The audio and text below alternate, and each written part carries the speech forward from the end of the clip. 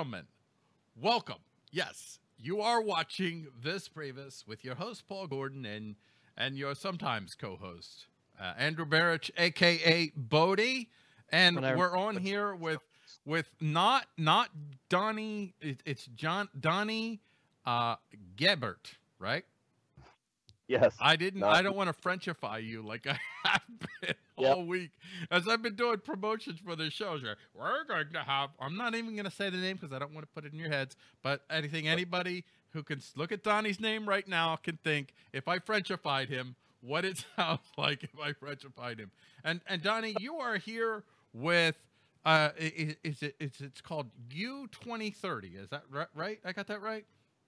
I would have. That ended, like, Indiegogo campaigns only go for 60 days, and that just did not take off. So many people, like very learned, smart people, did not understand what the heck I was talking about. So that has come and gone, but my company the idea is still there. Yeah. The idea is moving along. It's just not moving along viral. I mean, you got to try viral these days. You gotta. So I threw up an Indiegogo bucket. I put out some material just to see if there was any interest. There wasn't enough. It was just too difficult to read. I mean, it's half my bad, but at the same time, the subject matter is so difficult. I could talk to Bitcoin people pretty easy, but talking to the average person who took an 8th grade civics class and think they know how all this whole system works, I was way out of my depth on that one. No, hey, they don't understand the difference between a blockchain and fiat. So what we're really, I mean, I barely understand anything, let alone that. And Bodie will attest to that objectively. But essentially what you're talking about is an automated Congress. It's Automate Congress, the direct republic model. Is that correct? Did I say that right? I got that right. Yep. See? And okay. But I got a little golf clap there. I appreciate the golf clap. I don't get those too often. So if we're talking Automate Congress, this is where the problem immediately lies. And the problem lies in trying to get people to understand the core technological element of what you're proposing. And that is blockchain, which is essentially a distributed open ledger system. Bodie, do you have words on this? I don't know if you were gesturing or if you were doing it's just, hand signs for the deaf, for our deaf audience. Bodie will be your. Oh my gosh! If you are actually hand signaling to the deaf audience, all they understand is Paul is a tool. Paul is a tool. Paul is a tool. So would this is your big? Is this your biggest hurdle so far? Getting people to understand that part of it. Yeah, essentially, half of the people are constitutionally minded, and the other people are technologically minded. So when I'm talking blockchain to people, if they're confused, it really comes from either they don't understand the Constitution or they think I'm talking about Bitcoin. So when I say we're going to use blockchain, it has nothing to do with Bitcoin. It's just a distributed open ledger, and we're essentially using it as a document system. Now, if we were to use this to vote, like just direct democracy, that would be chaos. And we don't have direct democracy for a reason. If you don't know why, homework. Right. We don't have to get into that half-hour nonsense now. But let's just say a direct democracy is overt thuggery, whereas a republic is covert thuggery. I'll put it that way. See, now here's where we're going to start breaking up terms, right? Right. Originally in the Constitution, federalism was the breaking up of states, and they created tax farms. Let's not call it anything else, but the whole purpose of federalism was Pennsylvania is going to do Pennsylvania, New York is going to do New York. And the only reasons they were getting together were for the very limited number of things that the federal government was going to do. Like protect the state governments from tax revolutions. That would be one of the key things that the state actors wanted, yes. Right. But be that as it may. If you think about trying to organize something the size of a nation state via 1776, I don't think it gets any better than this. Like, just to say, are there mechanical flaws in the Constitution circa 2017? Absolutely. Because we could take federalism down to the individual level. We don't have to do it by state anymore. So by being able to allow each individual to be their own representative, you don't have to vote on anything. You join your own subcommittee and you put your money where you want it to go. There's no choke point where someone else has 750,000 constituents, all of which are adding to a pool of funds that that person may or may not have access to. And you vote with money, right? It's not voting with money because you don't have to participate. Okay, well, if you choose to participate, is it voting with money? Are you saying with your money, yeah, I want to support this? That's what you're doing. Am I wrong? I guess that I'm delineating the difference between a process and a contribution. The process doesn't have a vote, but yes, you contribute to the portion that you're going to. If you wanted all defense and no welfare, then you would pay for all defense and no welfare. And if you wanted all welfare and no defense, you'd pay all welfare and no defense. The whole point is to figure out which systems are garbage and nobody wants, and you let those titrate out. You figure out who wants what and who's going to pay for what first. And the stuff that nobody wants, that there's no, well, Washington deemed it good for us. Nope, they're gone. Nobody wants it. It doesn't matter what they wanted. It's gone. And when you take out that choke point for the money and the administrative shuffling about how things gets done, it sounds crazy, but when everybody all 200 million adults make their own laws, you don't end up with that much different laws. That first page is alarmingly similar. Go ahead, Bodie. And small. Yeah, and small. A lot of the earmarks, a lot of the corruption. I don't think it would go far enough, but it's definitely a step. So this is just a step to determine who wants to pay for what. This is only the step of we're getting rid of the garbage agencies that were saddled on us by politicians who claimed we saw a benefit. Right. Whatever. So in our current federal model, we have three, allegedly, I say allegedly, whenever I speak of government, it's always good to put the word allegedly before whatever you're talking about. Mm-hmm. We allegedly have three branches of government: the judiciary, the executive, and the legislative, and they're supposed to provide checks and balances, which I would argue, whether they intended it or not, they ostensibly claimed that they intended on using that to limit the growth of the federal government. But they had a problem with their model. What was the fundamental problem with their model that allowed them to circumvent the checks and balances? Well, all the checks and balances really got circumvented statutorily. They made things ineffective as far as the administrative processes. They made it very difficult to check and balance each other. And then precedent has just metastasized the whole legal system. And, now the burden of proof is on the people to get rid of a law. How in the hell does that ever happen? I don't even understand it. So with one election, you basically snatch up two branches of the government, because when you get the president, you're getting the presidency, the VP, you're getting all of the agencies that belong to the whole executive branch, right? And then you're getting all of the judiciary appointments for the next couple of years. So with one election, you've got two branches mobbed up. That's great. Mobbed up. $1 billion into that thing because it controls trillions of dollars worth of money. Now, go ahead. Then you get to the legislature, where most of the voting and most of the participation for the people is supposed to be able to go on. No way. About 50 or so senators and congressmen combined are running the whole racket, and all of the other ones are on the dole. So if you're lucky, if you have one of the power players in Washington that has access to the right committees or has a significant chair on the committee. It's all just checks and balances. The whole thing has been strategically locked out so that people can't get in front of the problems, and that the system is allowed to continue to perpetuate doing what it does at the rate at which it's doing it, or greater, because they don't ever spend less. They always spend more, and then they find more mechanics or more taxes or etc. Yeah, I was actually specifically thinking of Article 1, Section 8, which to me, Article 1, Section 8 pretty much creates godlike powers for the government. It essentially gives the government the power to tax, and there's no limitations on it. I don't even know why they passed the 16th Amendment. They didn't need it. The Article 1, Section 8 gave them, the only thing the 16th Amendment did is it calmed people down who, up until that point, always chafed at the idea of an income tax, which is just one of many types of taxation that they could possibly utilize. But in essence, that Article 1, Section 8, I mean, I think you identify that as a problem. Am I not correct in that? Yeah.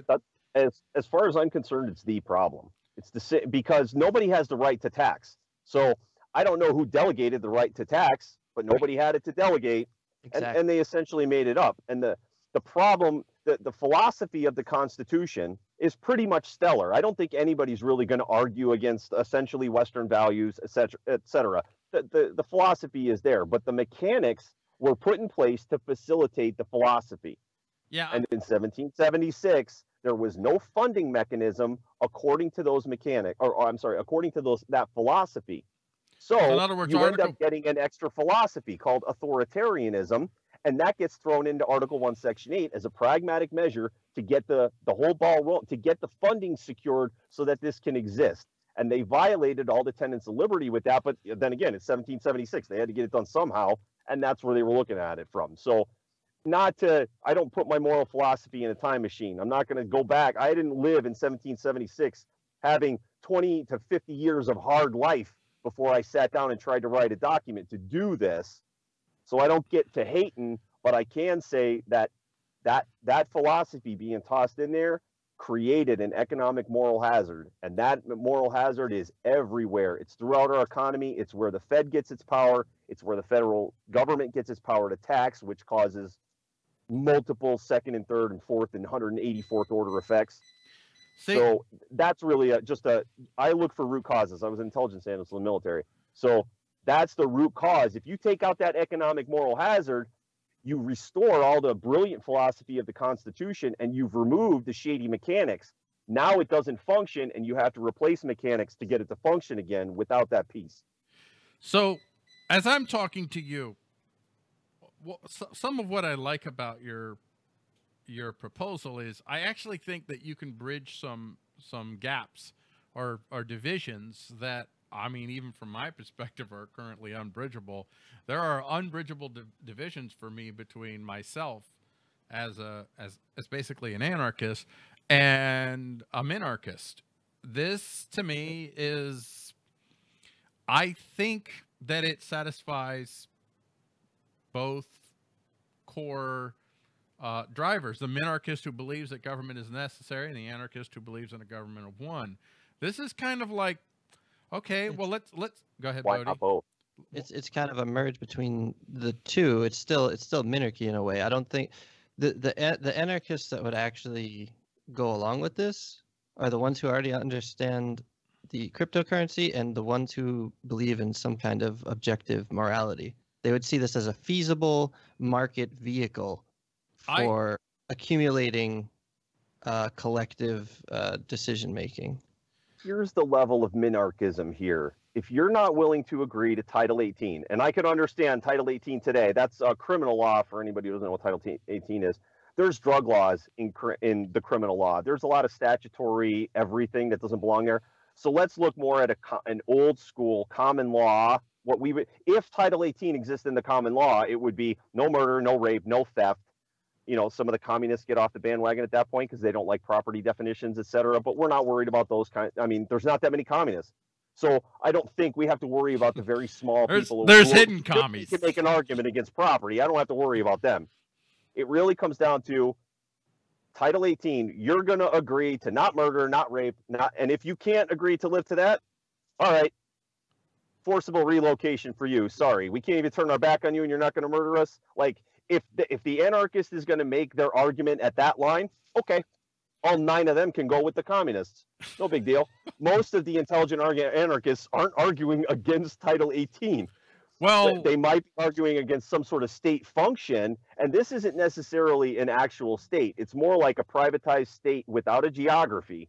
If you can I sent a picture just so you can look at it. Okay. But it's a privatized state system without a geography. The left can have a state, the right can have a state. I'm going to show that real quick here. I have that map up here, and I got to find it. Okay, there. Boom. There it is. It's It looks behind a little Bodie chaotic, there. but You see it there. You if see you were, the light blue, the light pink, red. These are all in the picture, which I'm not sure if you could see that, but it says these could all be states.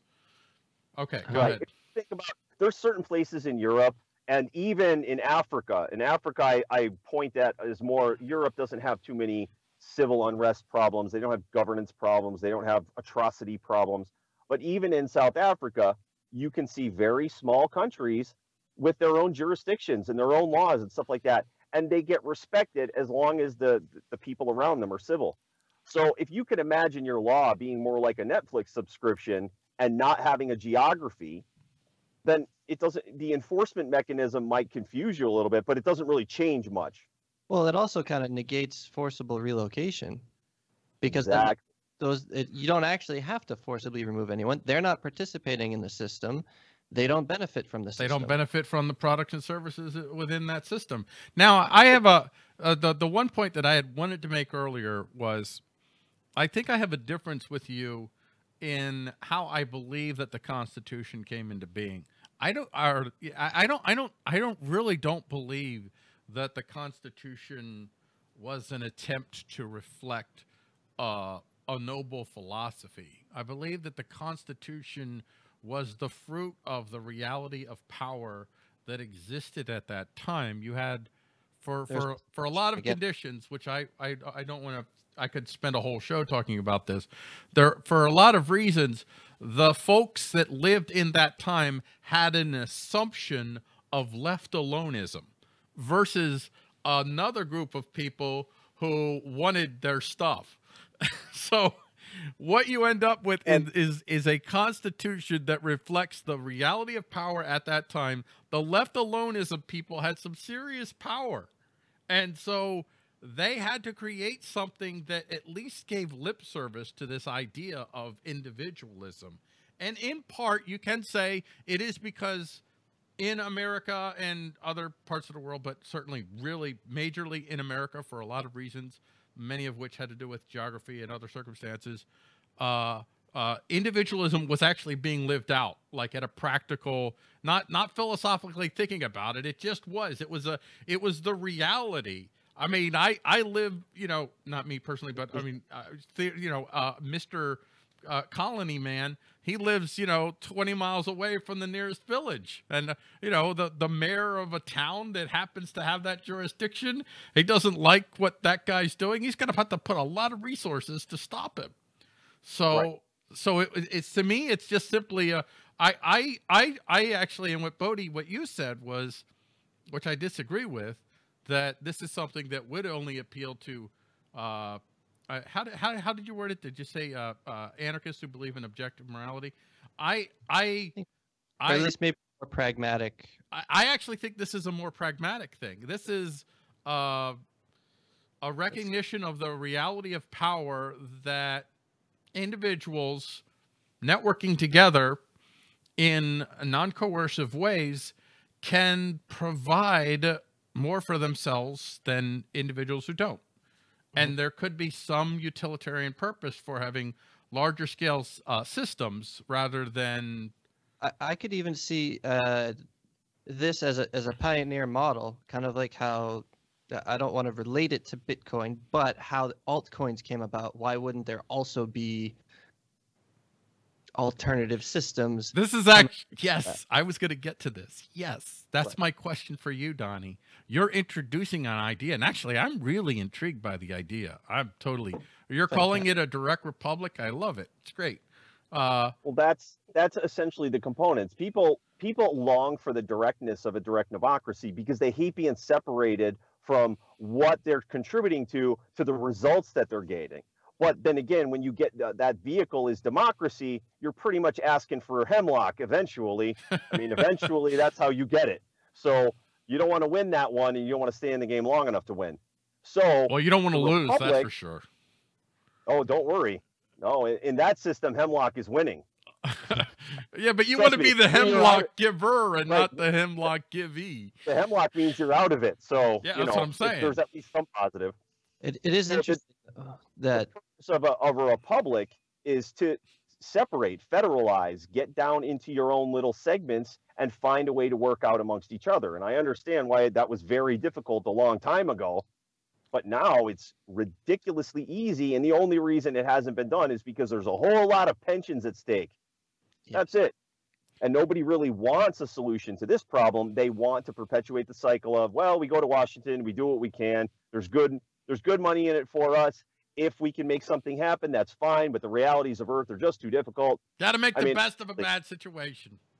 I haven't seen a politician with a good idea in about, 30 years. Like even Clinton had a good idea or two. Ever since then, it's just been reactionary nonsense. And boy, has it been expensive. Bodie, you wanted to say something? Go ahead. The idea about wanting to take responsibility, like wanting to be involved, wanting to take responsibility, I think that could be a roadblock. I do too. I think a lot of people. Responsibility. That's the beauty of it, because the state puts responsibility on you to participate. If you don't have to, only the people who want to show up. But that's part of the thing, is there's a whole mass of people who use the government, anarchists included, as a scapegoat because they don't want to be responsible. Yeah, they don't want to actually. Yeah, they don't want to actually. They contributing to an invisible whole is not as that you feel like you have to. Is not as much pressure on you as contributing to something specific that makes you survival or something. Right. Where are we drawing the line between specialization and dodging responsibility? Because some people, they're so specialized in the things that they do in their life, they may not have time for certain things. They may not come to the same conclusions because they didn't have the time and energy to look into this stuff. Well, I have sat down, I don't name drop, but you guys know who I've been talking to. That's the only person that was able to read to the bottom of that PowerPoint without stopping, literally. But to me, it was weird that he even had questions. Why? Why? Because I'm the only person cross-pollinating myself with all of these ideas in my car, even though I listened to that guy in a podcast, and then I listened to a different guy in a podcast, and listened to 4 more after that. I'm the only weirdo in the car doing it. Here I am thinking these people are cross-pollinating each other sometimes because I listened to one and then the next in my head. Oh, they must have talked to each other. They know this. So eventually you start coming up with, wait a minute, how come nobody else had thought of this? And you, I mean, they're the ones who told me. They're the ones who gave me the idea. How did it come about? Okay. Apparently I was the only one looking for all of those things at the same time because all of those people have jobs, lives, kids. They're doing other things. So it wasn't that I was not looking to take my own responsibility. It was nobody really had a better idea how to do that, and nobody was necessarily looking for that. They looked for their own piece. I don't think Bodie's talking in that sense of responsibility, and I'm certainly not either. I'm talking about people don't want to take care of people outside of their immediate circle. People don't want to have to make choices. People don't want to have to face competition that's not in some way, shape, or form artificially hindered by the government. They want protection. They want assurances. And it's a lot easier for them to go to a poll booth right once every couple years. Yeah, it's not about not willing to face ideas, because and actually, I don't think even if a lot of these folks had the time. And I don't want to. I'm asking you some challenging questions. I still love your idea. I'm not sure.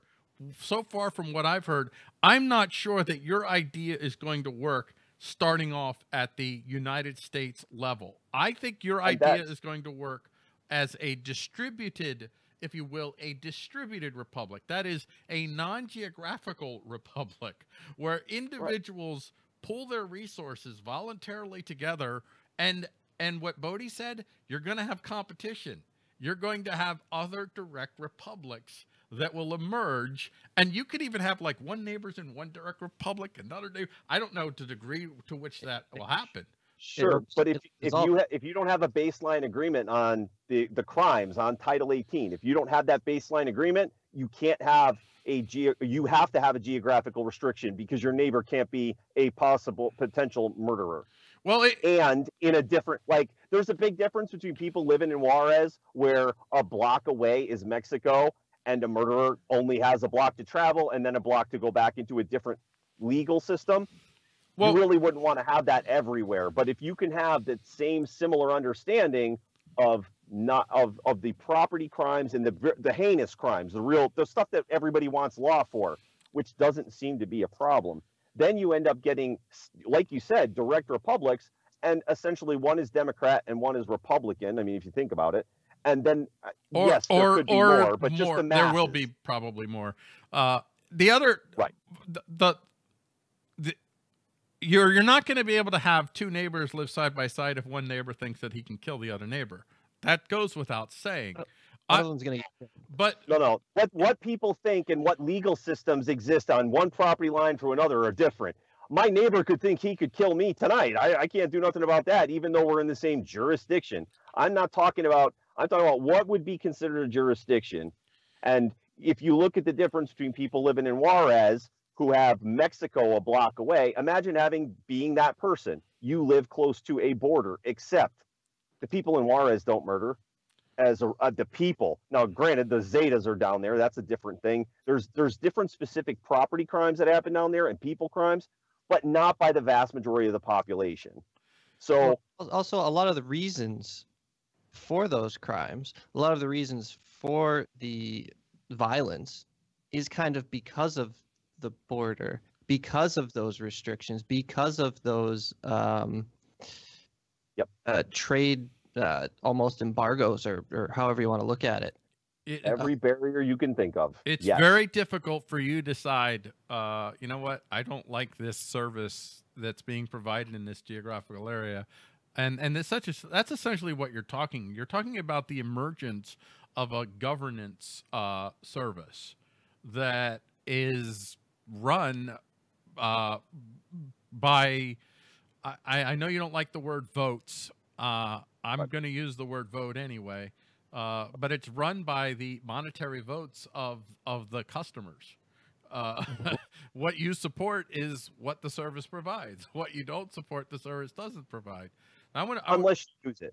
Like roads become a pay-to-play model. All of your local stuff, like there's no free rider problem to a certain extent. There's no one using a service and not paying for it. Unless, I mean, there will be charity, so let's not get away from that. But services will shift. It won't be as we understand it now.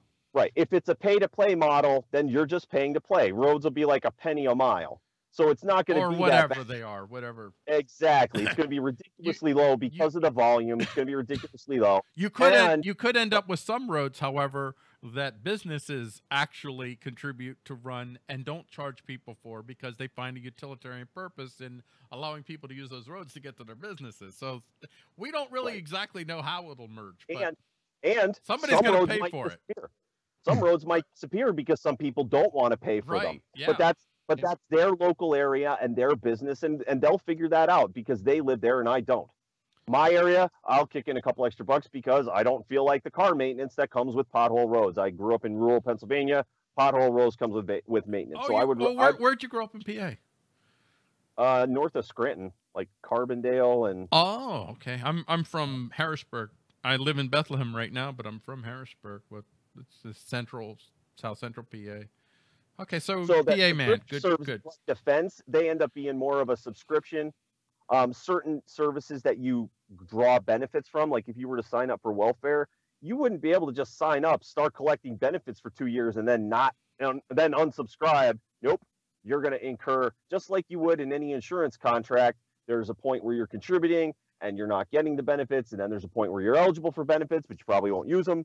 And then there's a point where you may or may not have used the benefits and you might get cashed out of the system for benefits you didn't use. Honestly, an insurance model is a way better to pay for services by a subscription, like the Department of Defense, like something that you would handle at a national level. That's really more of a subscription kind of thing. Right. I actually I knew someone a few years ago, like 10 years ago, actually. This isn't exactly what you're talking about, but in the insurance model, he was talking about an insurance model type of system. He called it a mutual assurance association, in which you pay for your services and you pay insurance for services that you might not necessarily be using, but you might need, like ambulance service, fire service, whatever, Yep. the case might be. Now you have what you describe as a win-win solution. Could you tell me about your win-win solution? Well, if you don't like the services that you're paying for, you don't pay for them anymore. If you don't like your local cops because they're brutal or stupid, or I mean, whatever, you get all kinds of different. Sometimes the policemen's union gets into a decent police department and they start twisting their arm and getting them to do all kinds of chicanery.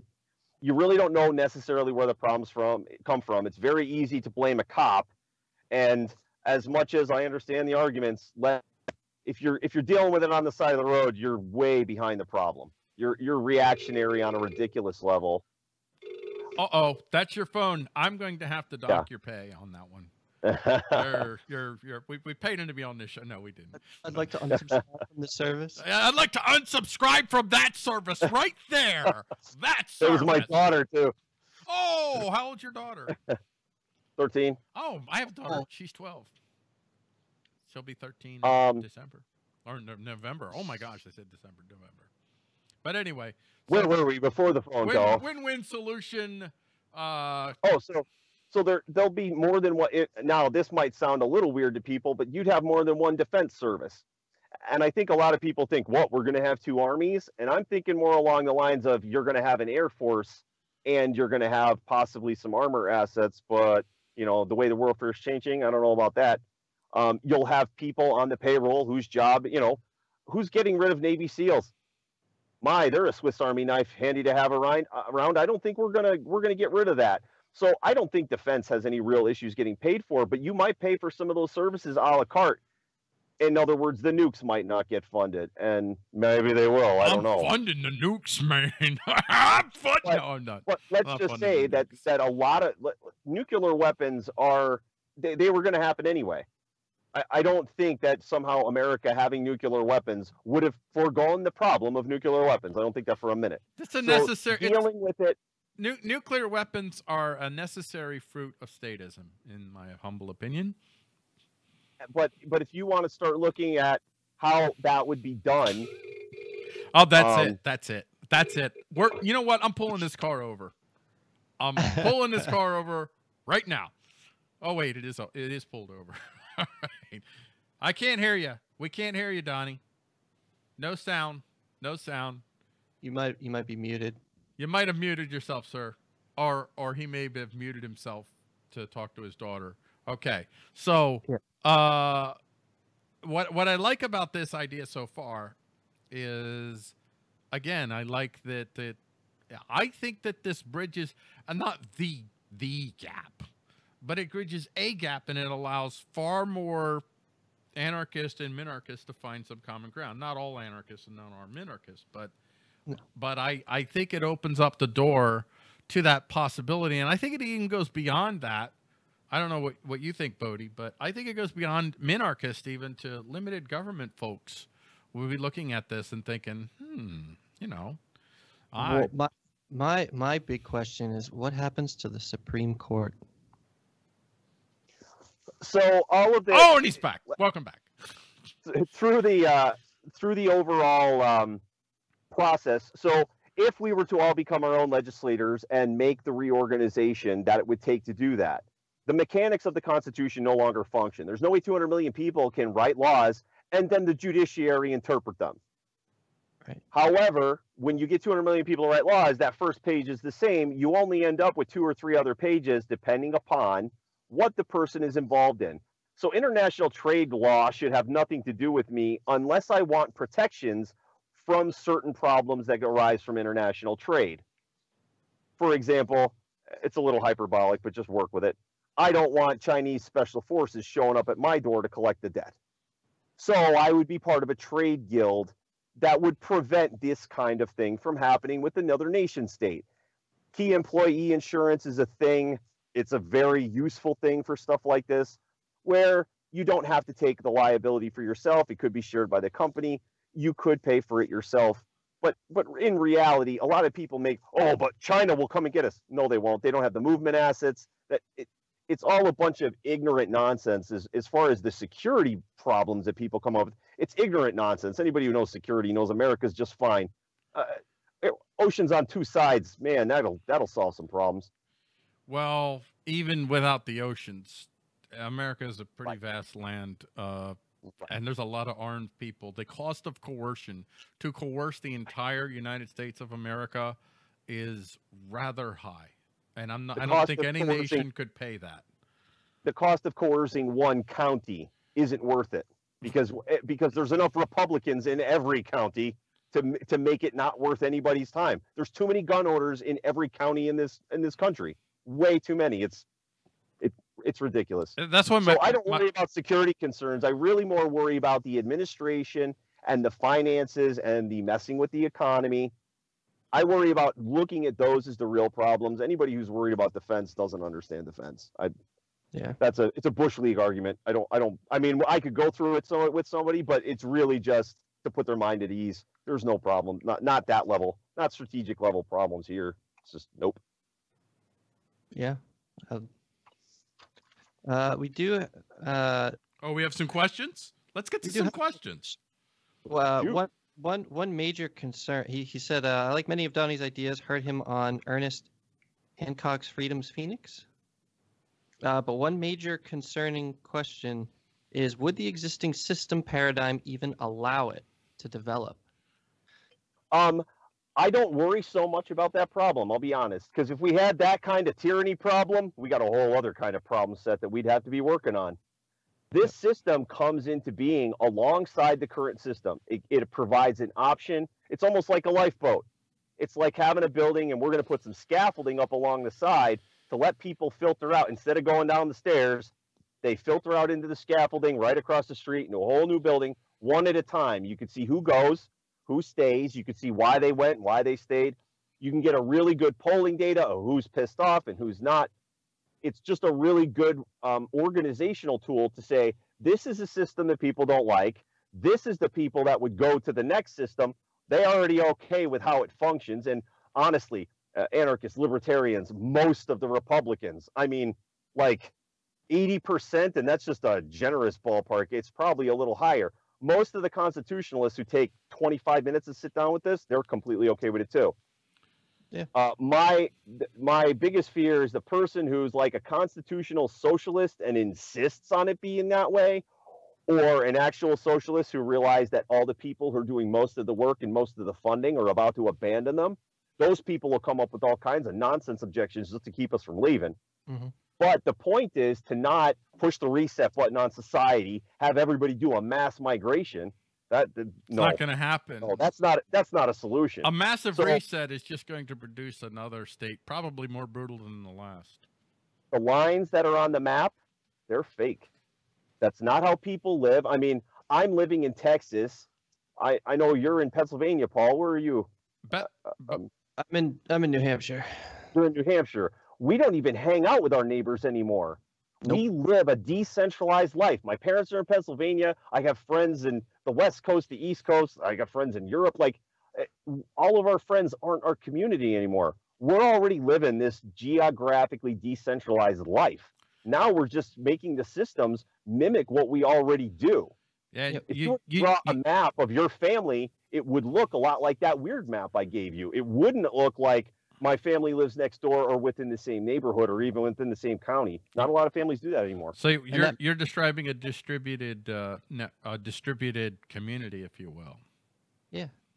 Right. But now, if you could think about a nation state without a geography and making people sign up for it, you're creating a society.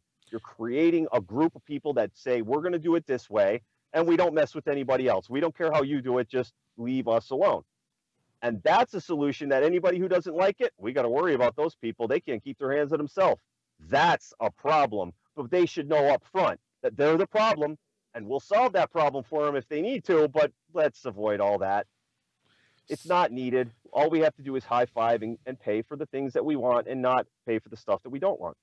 So now I like this thing you say here. You say lobbying has no choke point. It turns into advertising. See, that's with your system. You're as a lobbyist, you can't put all your money and all your resources to influence 400 people. You have to influence millions of people. You have to essentially, like you said, you have to advertise. Go ahead, What's buddy. the ROI on me? If I'm going to put $1,000 into this system a year, how much money can you spend on advertising for me and it still be profitable? It's definitely not what you could bribe a lobbyist. You can't even afford a lobbyist on $1,000 a year. You'd have to have a lot of people. So it really just becomes advertising, and there's no, I call it the hot gates. Congress is the hot gates, just like the Spartans off against a million other people. Only takes a couple of people to plug that gap, and that gap is legal, and there's no goat path around. They made sure that the goat path was a goat rope, and you go in a big circle, and you never ever get to where the problems are. You just keep voting yourself and hoping that, oh, well, maybe the next one, it's in 2 years, we'll try again. Now, I'm curious, is what prevents someone from selling their share per se? Do they have a share? It's not a share. There's no It's shares. not a share. They have a, basically it's like a secure document lockbox, right? So you'll get to put your digital fingerprint, your digital signature in there. And when you do anything on this system, right, in this blockchain-based legislation, it'll show Donnie Gebert put $1,000 towards this. I won't be able to hide my name. I won't be able to hide how much money I put into it. It will have to be done in the open. And if you're unwilling to pay for stuff in the open, we can start questioning whether or not you should do this in private or whether you should do it in public. Right. But what if someone gives you some obscene amount of dollars to put a fraction of that money towards a certain service on an individual scale? Is basically so buying. I want to fund this service and someone wants to give me a bunch more money so that I could keep the service well funded. Yeah. Why couldn't they put it in there themselves? Because it would only be the influence of one rather than multiple. That you could put as much money into that organization as you want. You don't have any more de facto shares of that company. You got to remember, this is a public venture that we're all kicking in on. We're not trying to purchase enough shares to control it. This isn't a stock. Right. There's Bodie, there's no ownership. Right. No ownership. Right. Essentially, we're looking for a service and we're going to establish like an Indiegogo bucket, a crowdfunding pool where everybody's going to put their money. And then we're going to have an executive team that we're going to pay from the bucket who's going to choose the vendor who's going to provide this service. And it's going to be a competitive bidding process. It's going to be rough on them. And you're going to get really good chief executives out of this process. So because they have to be good to get the bid. They have to run a good company. Otherwise, the people who we're going to have doing these bids, it's not like congressmen where they're spending your money and then if you get a shitty vendor, then you get a shitty vendor. That's your life. So that's going to happen. So I think that I mean that you still really need to get people to understand the blockchain, but I think a model that may help you somewhat explain what it is that you're talking about is the movie industry model. How all these services, they come together for the purpose of making a movie. It's not like one company isn't really making a movie in Hollywood these days. It's multiple companies that get together and they make a movie, and it's the companies that they provide the best services, they're most cost effective. This just like construction. That's just like construction. Yeah, just like construction as well. It's design build. And the process of getting a chief executive in that is someone who understands what he's doing to a level that people seek out and they want him to run their projects. Or that person, I don't mean him. But the point is, you don't get that process when you vote for some guy who could schmooze votes. Then you just get a schmoozer, never mind if he actually knows how to run anything or knows how to balance a checkbook even. Never mind. He might just be thinking that the law works. As long as I could get a law passed, it's good. That'll get you 2 drinking fountains in a heartbeat. And then all of a sudden, it all goes awry, and we're supposed to be surprised. Oh, yeah. Oh, it's just Oroville. Yeah. Yeah, there was government people in charge of that, and they screwed it all up, so now a bunch of people get flooded. It's okay. Keep voting. I don't get it. I don't understand. It's easier to vote than to actually try to address the problem. It's much easier to vote. Detroit, what's going on in California, D.C., that river in New Mexico. I mean, man, the government's got a hit parade in the last 4 or 5 years. What a mess. It's doing really good. So, You have an interesting concept here. You call it open ledger arbitration, and you say A makes claim against B. Both. Let me show this to the studio audience here. Yeah. There you go. I brought it up. So go ahead. The whole point of that is once you do this reorganization of the legislature, it could be very difficult keeping a judiciary. Now, I don't want everybody to think that this kind of flips over. I originally thought about 12 years to do all of this. So it's not something that flips in a day or two or anything like that. But the arbitration that you would use would go essentially private. There's already private arbiters. You could go, if you were a company dealing with another company, you could write a contract so that the only legal issue you have to have is that the contract has to be written. I'm in Texas. So the contract would have to meet the terms of the state, otherwise they won't enforce it. But other than that, you can write all your own terms, all your own conditions into your contract, and that if the arbitration, you wouldn't use the state. You'd use a private arbiter, and you could determine who it was going to be beforehand. So having private law isn't that difficult. David Friedman is really, really the subject matter expert on this. And having that private law having the private arbitration system takes the state out of a lot of the problems where people deal with crimes that have no one's been damaged. Mens rea, I think it's called. Nobody's been damaged, but here there is a case. Well, the state can do that because they can make stuff up, but you can't. So it'll cut down on the need for legal services as well as make them a lot more efficient and make them a lot more intelligent. And you get into something here which I don't know if I quite understand the intellectual celestial navigation there, where you're talking about.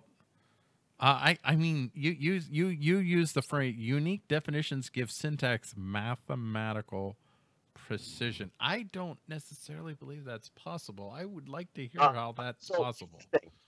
So here's the thing about that. When we're trying to arbitrate, we're not trying to play the fucking definition game. Oh, I'm sorry. We're not trying to play the definition game like pedantic people do. We're not trying to do that. The purpose of arbitration is to be clear and concise with each other, not to run each other around like lawyers do. But then again, they are operating inside of a statutory framework that allows them to act like intellectual chimps. And that's what they do. They go into courtroom and they fling as much intellectual feces as they can and then hope that they win. That's what the state allows. And this arbitration system is you're not here to waste anybody's time, and we're going to make sure of it. So you take all the definitions. Here's how I was thinking about doing it. You take Mandarin, which has individual unique characters for everything that it does, and you load them in just as data points. Think about them like stars in the night sky, right? Mm-hmm. So load all those things in. You translate them into English. Then you take Black's Law Dictionary and you lay it over the top of the translation. That way you have all the legal terms covered. Anything that's not covered from Mandarin, either way, you have unique points. And you just throw them up like stars in the night sky, like in EVE Online. But those are your definitions. Now, anytime you were to type in a sentence, you'd be able to connect with lines. You'd be able to connect those stars together. That would be the shape of your argument. And you'd be able to point at certain things like, why is this word here? What does it mean? Is this used out of context? Does this fit the facts? It's verbally diagramming your argument in three-dimensional space for observation. So I could look at what you're saying and go, nope, this is how he's misrepresenting this. Right here, this word, the reason he's saying it's here, here's a logical fallacy right here. Because it'll be in between 2 points, there'll be a line of argumentation. Why is this? What is the purpose of this line here? And that's how you'll spot fallacies, and you'll be able to literally see what somebody is saying. And because we've simply agreed to not move the definitions for the purposes of arbitration, not to say there's objective definitions. I'm not going there. Good. We're anti-objective definitionists, so that's good. That's good. No, we're just streamlining the communication process of you don't have to like the word. We could flip the word out for the definition. We need to know what you're saying, how, why. So it sounds like what you're basically talking about is, hey, before we're going to talk, before we're going to have arbitration, let's make sure that we all agree to the terms. Yeah. And you're talking about a method that makes it easier to clearly and quickly do that. Is that correct? You know what? Yes. And you know what? I'll say there's a little minarchism in that too. And that is if you like the terms, if you don't like the terms and conditions in the arbitration GUI, too bad. Too bad. We're not changing the words for you. All the words are there. If you don't like the one that we're using and you don't like the definition, just go find the one that you need and use that. We're not taking it personal. We're trying to figure out what you're saying, not what you're trying to hide. And you're not going to be able to hide it out there because I'll see it. I don't know if that's why is that a minarchism thing? That seems like I am not going to let you move the goalpost on me in the middle of the conversation. Too many anarchists yelling, "You can't tell me what to do." To deal, yes, if you don't like the arbitration, fine. Well, yeah, you could say you can't tell me what to do. That's fine, but if you want to participate, you're gonna have to. I mean, you can make that decision. I'm not telling you what to do. All I'm telling you is if you want to play ball today, you're gonna have to follow these rules. If you don't want to play ball, that's fine. But you know, I'm not putting gravity on you, but this is the way it is. Right? Yeah, I don't think that's a minarchism thing. I think that's a do you choose to participate?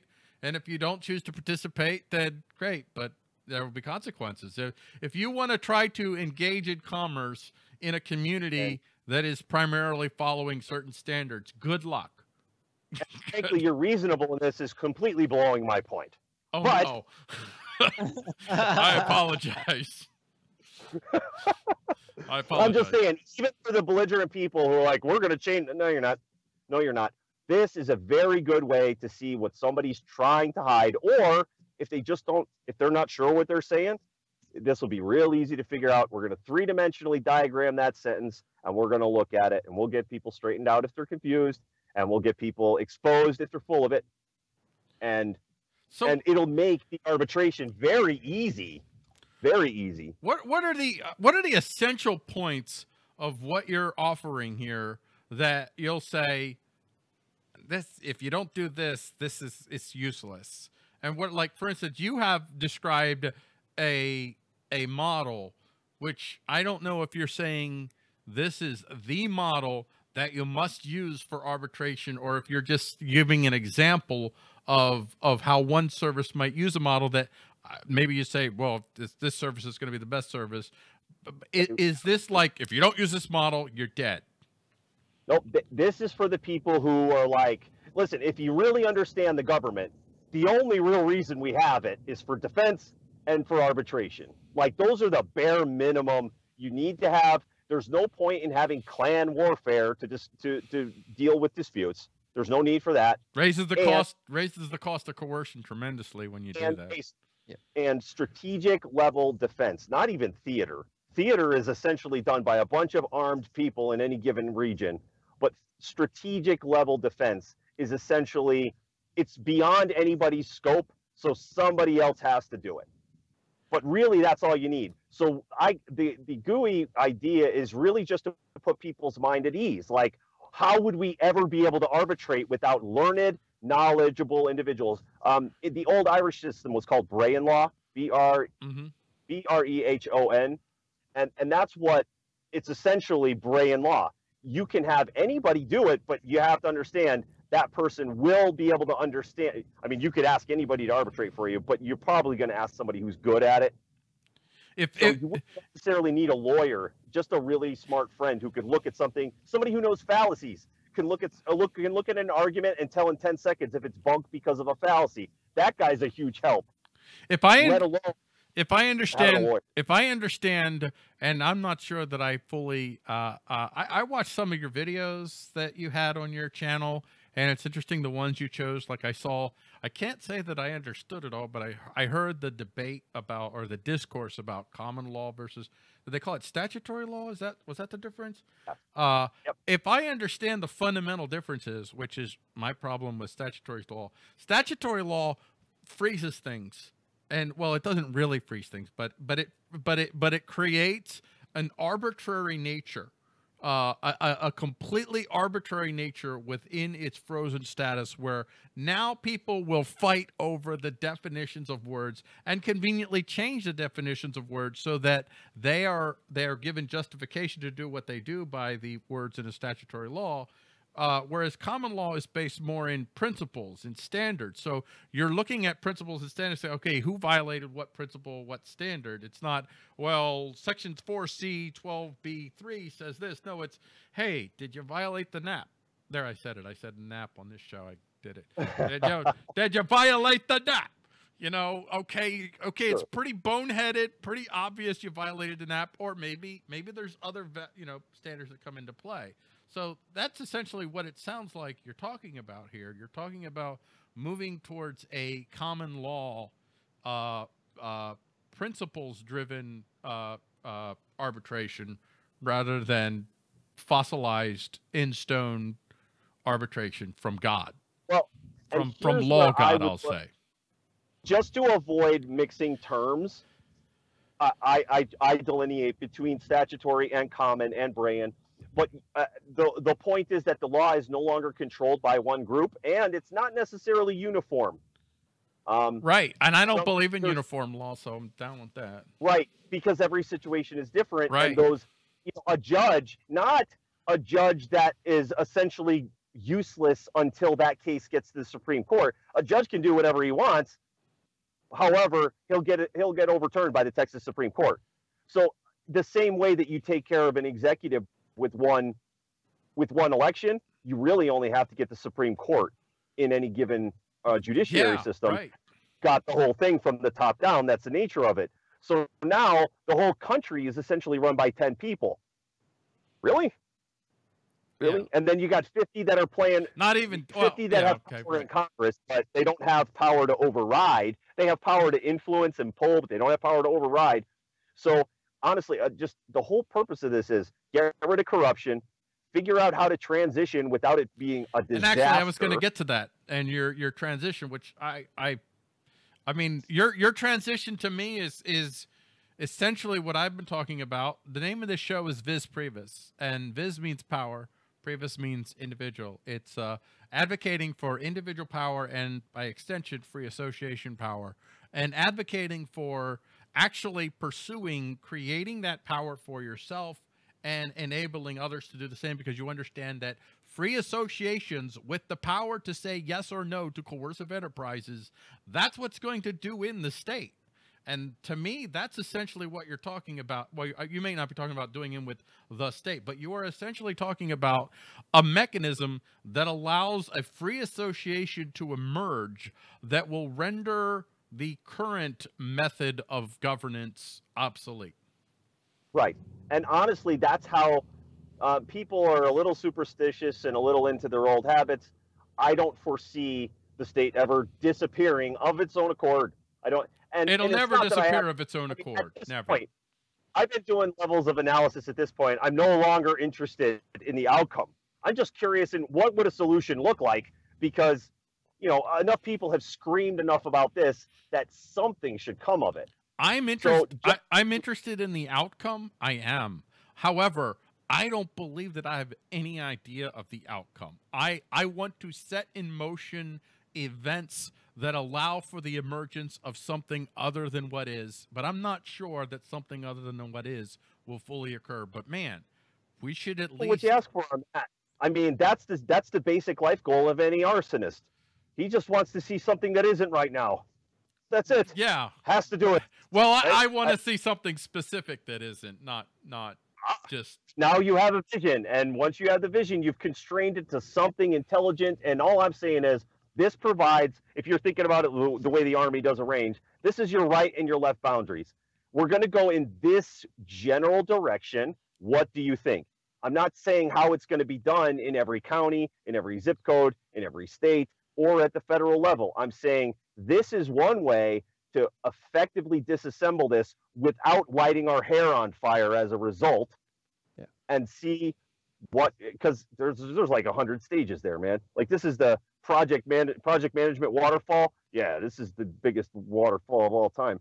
So, I mean, you have to see how many people are interested, and then you have to educate to make sure you have enough, and then you would have to put up a system and let them go over, and then you'd have to get the state to let it go and figure out what portions of the federal government they're going to let dissolve and not do. I mean, when does the federal government ever declare something useless and they don't do it anymore? They don't. They won't. They're still giving out subsidies for wool.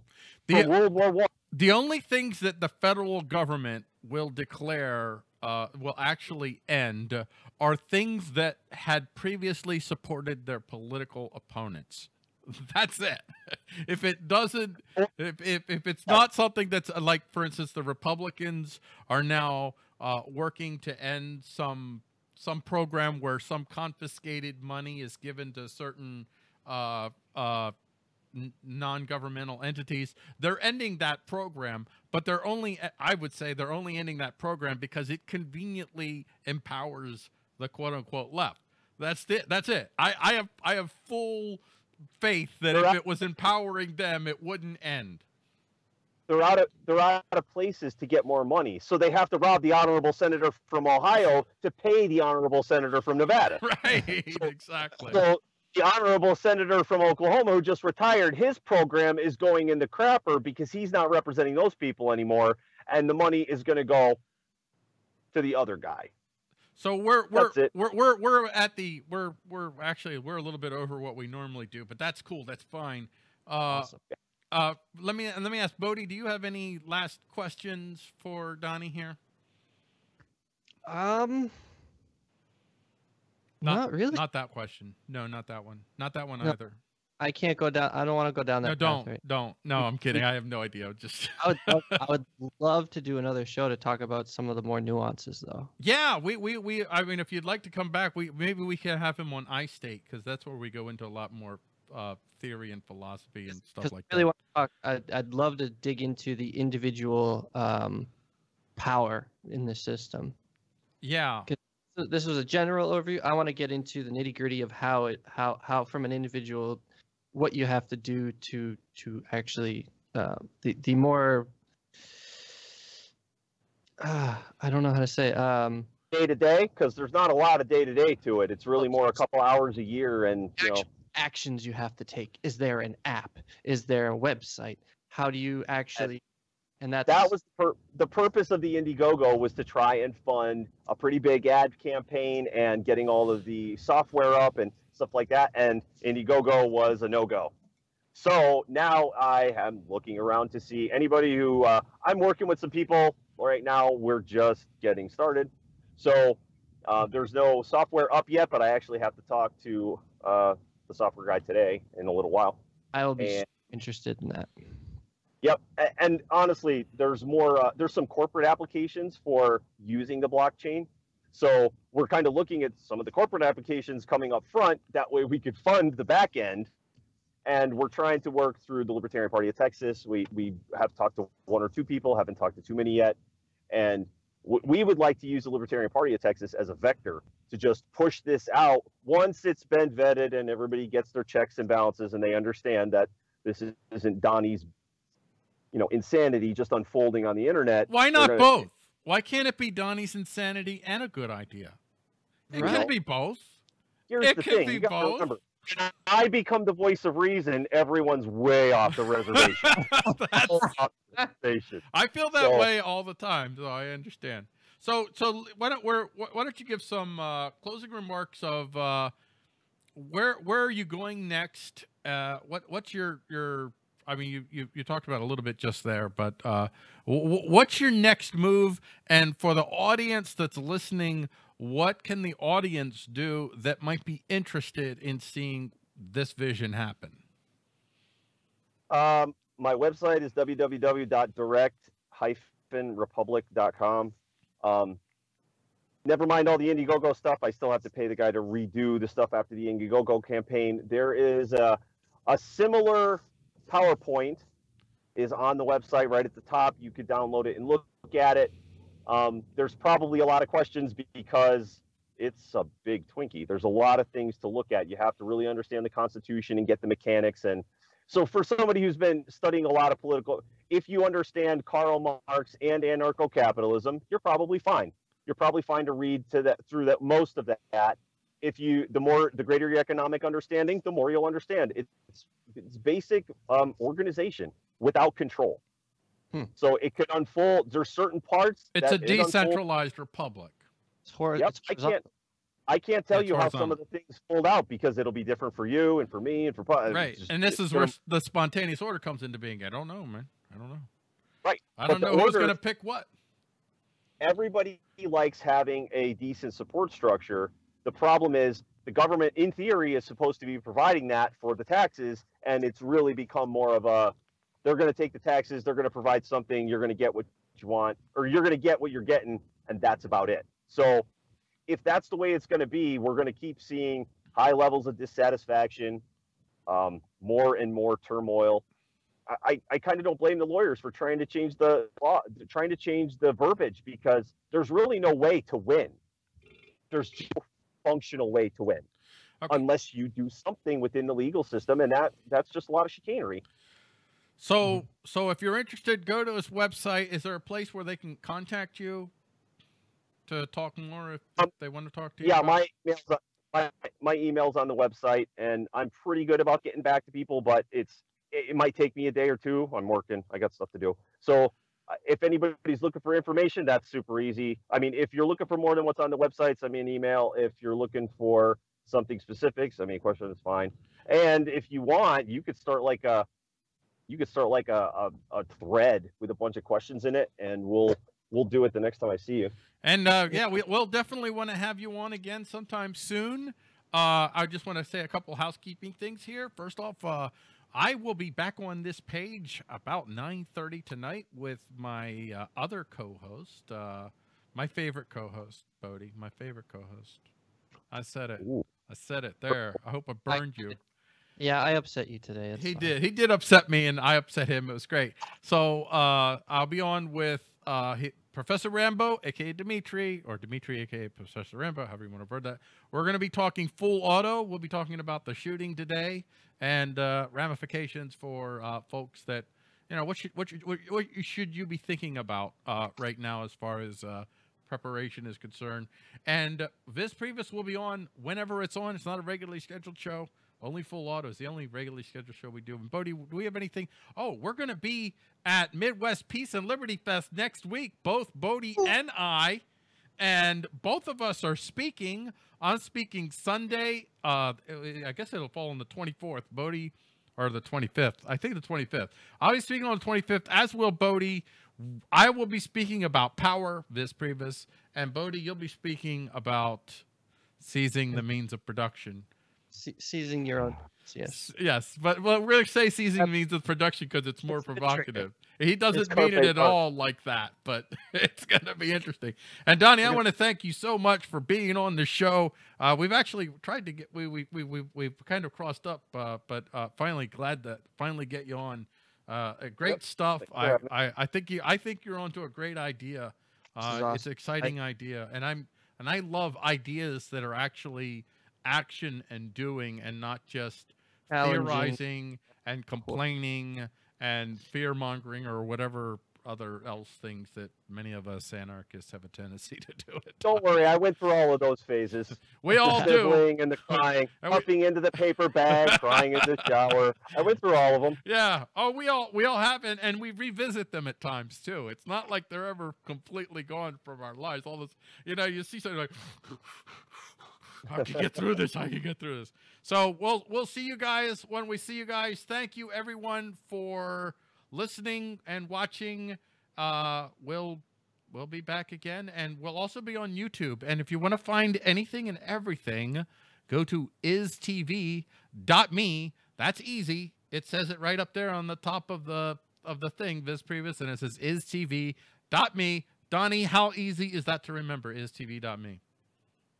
Even I'll remember it. Even you'll remember it, and you don't remember. Oh, I don't know. Maybe you remember everything. I don't know. So thank you, everybody. We'll see you the next time we see you. Peace out.